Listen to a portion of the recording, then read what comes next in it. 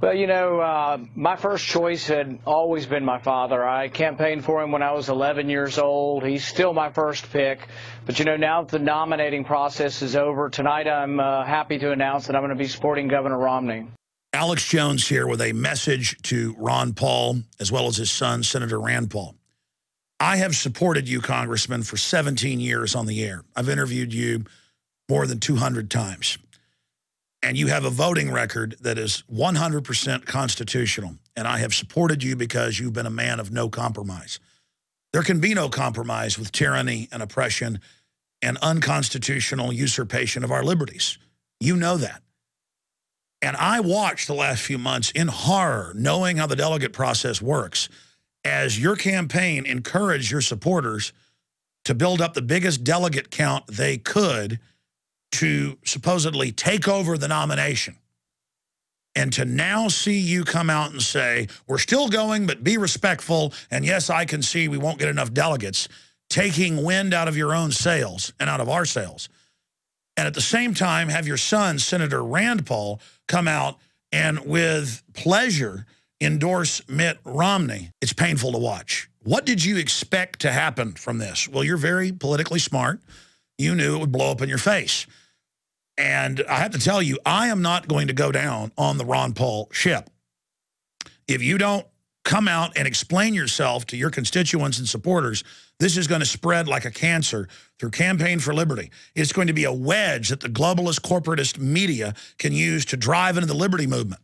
I know you have a lot of mainline advisors you guys have gotten. I know Jesse Benton has brought some of those folks in, but it's time to get back to your roots. Victor Hugo said, no army can stop an idea whose time has come. The idea of restoring the republic has come. You've admitted you're just a focal point of that. 4 years ago on my show, you said that half the support you got in your first campaign was from my listeners. Well, my listeners are almost tearing my doors down in anger right now, and they're very, very sad because they believed in you. And it is a compromise to go with politics 101, as I saw one commenter on Infowars.com. That, oh, you expand your base, you make alliances.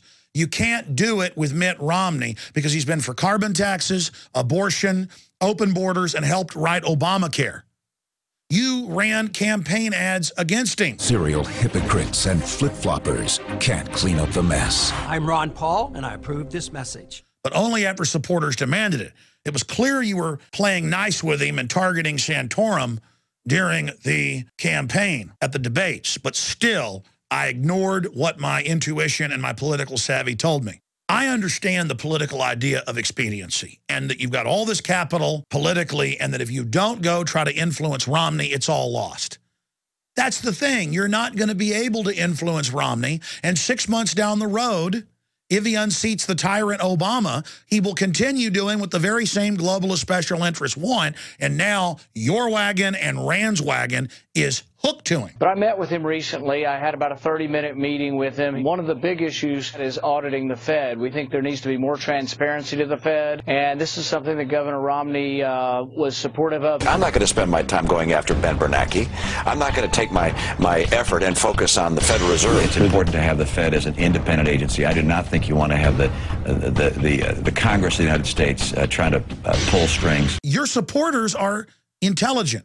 They're sophisticated compared to mainline Republicans and Democrats. And they understand that. So they're decoupling from you right now. Ron Paul, all the capital you created that you tried to gamble on getting your son onto the VP ticket or yourself into the cabinet is blowing up in your face. You need to get ahead of this now. You don't have long.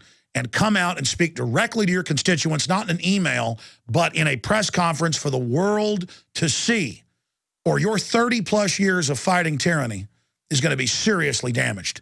We appreciate the work you've done, your great voting record, being anti-war, being anti-Federal Reserve, anti-globalist, standing up for national sovereignty, standing up against corporate welfare. We know you're a good man. We know Rand's a good man. But you guys have gotten so close to the Beltway, and you've had such success, you've been catapulted from being a man in the wilderness, Dr. No, to the forefront. You really won Iowa and Maine. You were winning, and the system cheated you so they could put Mitt Romney in, and now you're telling the delegates, go to Tampa and be respectful and concede to Romney. There's a major contradiction there. I had listeners hammering me to get behind this delegate operation. And I said, look, maybe Ron Paul knows something I don't, but he's not going to be able to use these delegates because even if he got close to a majority, they're going to point out that Romney won the majority of the states, and it's going to be spun as stealing an election. Ron Paul needs to come out against the NDAA, against Obama launching wars without congressional approval and serious treason. He needs to get behind Walter Jones's bill that we had to push Paul to do to impeach Obama for going under UN control and handing over our military to foreign powers. I've seen a lot of signs. A lot of people Campaign for Liberty's bringing in right now. Our Council on Foreign Relations and Globalist. Best case scenario, the Ron Paul system, Ron Paul Inc., tried to take over the Republican Party, and the opposite is happening. Worst case scenario, they've been listening to some Benedict Arnolds inside and have absolutely fallen into a trap. I'm ashamed that I didn't listen to the voices warning me in the last 6 months and pointing out this trail of many betrayals that we've been witnessing leading up to this larger betrayal. Ron Paul, you know that tens of millions of Americans have broken their backs out there knocking on doors and making phone calls and donating and giving money and fighting on the internet for you because you were no compromise. And now to engage in old-fashioned political merger with Romney and all the things he's done, even if you have a good reason for it, it's not going to sell with your constituents. And to watch you mortally wounding the movement that you helped build is very, very sad. But again, liberty moves forward. People are waking up. It's just that I wanted Campaign for Liberty and your dynasty that you helped create politically to move forward and be even stronger in the future. That's why I encouraged Rand when nobody was supporting him to run for the Senate. His first contributions came from my audience in Kentucky. The people that first made up his original campaign staff were my listeners who moved from Texas and other areas up there to support you. Then the Republican insiders tried to sabotage you. Then the Democrats did. And later when you beat them, they came to you with a handout and you began to walk down that road with them. It's not too late, Rand, to turn back. It's not too late, Ron, to turn back. Don't destroy yourselves. You have been warned. I live here in the grassroots where the rubber meets the road.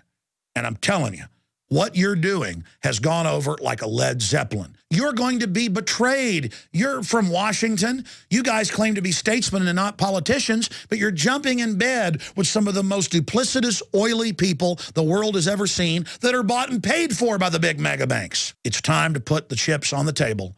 The people that made you what you are politically today are all watching. And you're getting a second chance. Don't blow it. From a friend and a supporter, I'm Alex Jones signing off from the front lines of the InfoWar, Austin, Texas.